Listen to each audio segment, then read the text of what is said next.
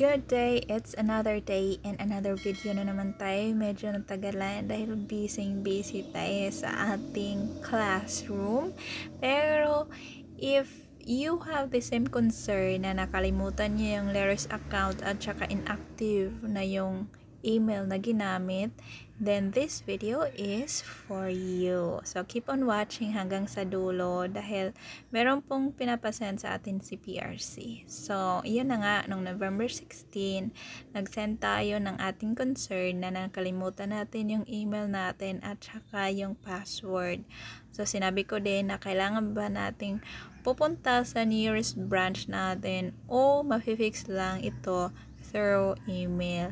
Since yung PRC is malayo sa atin, then I would be glad if yung there natin is medyo hindi po akma, So wag na lang natin yung pansinin. Kaya yun, nag-reply naman agad yung PRC technical assistance natin. Sinabi niya na kailangan na nating mag-provide ng 2 valid IDs at saka birth certificate.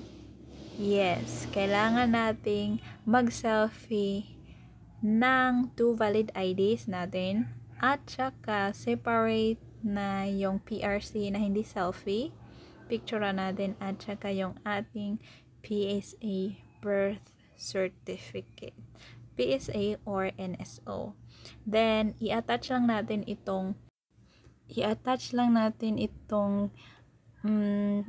information na nasa screen.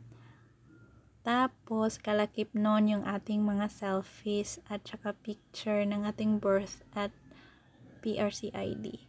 Next is nag-reply naman ng ating PRC na ito yung ginamit nating email. Pero nakalimutan nga natin, kaya nag-send siya ng kailangan natin ng signed letter na atin namang gagawin. So i-attach lang natin yung signed letter natin na mag-change tayo ng email, yung PRC ID at isang valid ID. Since ginamit natin yung dep.gov.ph at nagkaroon ng error, kaya ginamit lang natin yung ating personal email address. So yun, nag-change na nga. Sinabi na ni PRC na yung email na sinend natin, yung active na email, yun yung pinalit nila. At saka may sinabi sila dito na we have changed or updated your username to the email address you're using to communicate with us. Kaya yun, nag-send na naman ako ng thank you for your response. God bless, dahil effective po.